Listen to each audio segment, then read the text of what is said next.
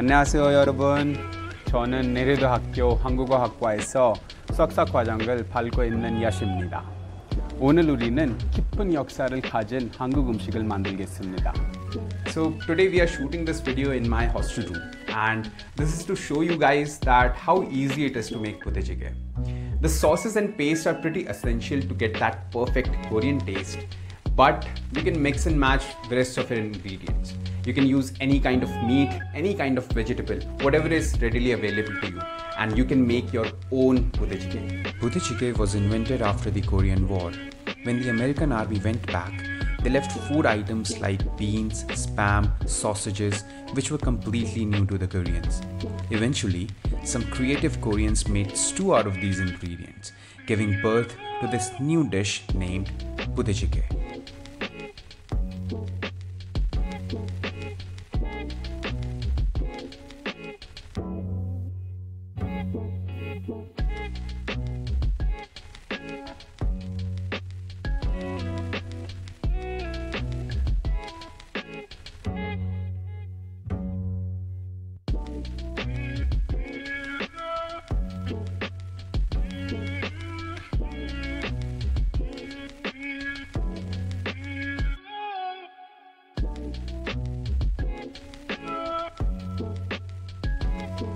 The paste is probably the most important part of pute jjigae. We are using 1 tablespoon gochujang, 1 tablespoon chili powder, 1 tablespoon salt, 1 tablespoon sugar, and a little bit of water. Mix it well. Then 1 tablespoon of soy sauce. Again mix it. Then your chopped garlic, and then mix it well again. When you're ready to put your ingredients in the pot, make sure to put them in different compartments. It helps to cook each ingredient separately, and it just looks amazing in the end.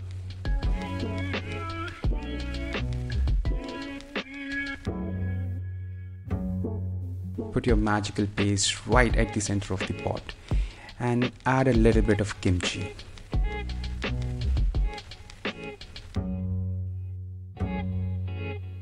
Add a bowl of water to it.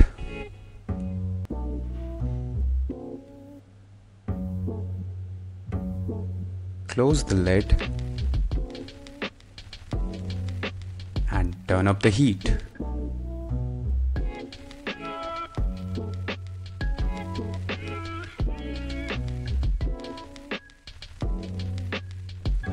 After around 10 minutes, when the water is boiling, you can add in your ramyun and your tok. We do this to make sure that ramyun and tok don't get too soggy from all the heat.